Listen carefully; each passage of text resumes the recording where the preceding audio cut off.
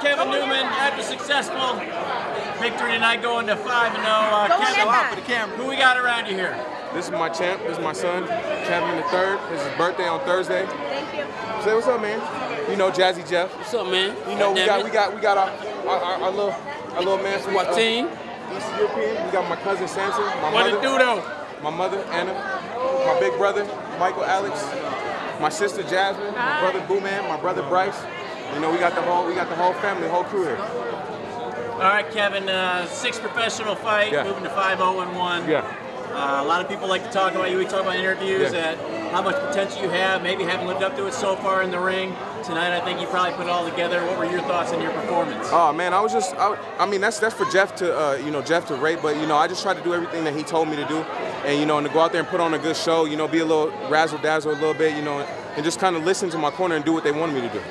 Did you feel? I mean, from your standpoint though, did you feel like you had it all together tonight? I mean, this is the best I felt physically, and mentally. I was in a different place, this fight, and I just, like I said when I told you before on the camera, I just felt like I was in a different place mentally, and I was more focused. So, definitely this is the best I ever felt. Jeff, you've worked with him since he was a little kid. You're probably his harshest critic. What do you think tonight? Did you finally put it all together?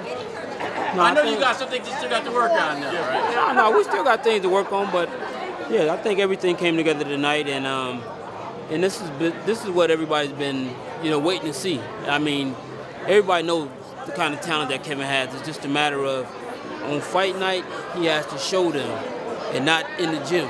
So this is one of those situations in which, I mean, everything that we worked on, we worked very hard for this camp, and he came out and did everything we asked of him. Was there a particular thing during this camp that maybe let you know things might be different this time? Well, I mean, he was focused. I mean, he was more focused than ever.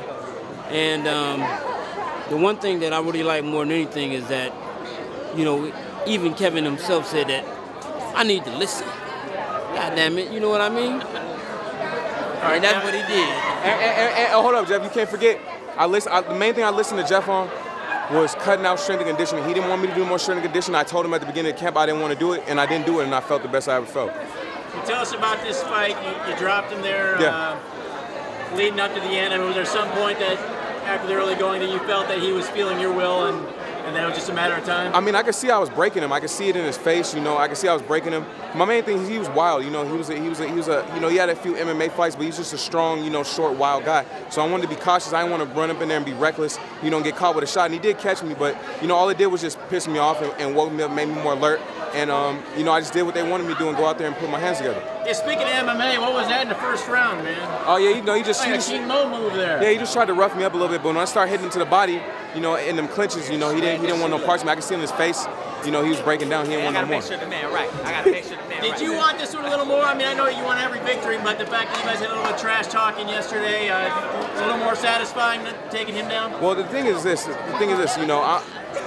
the past I had a habit of fighting to the level of my competition. Appreciate you, dude. I appreciate you.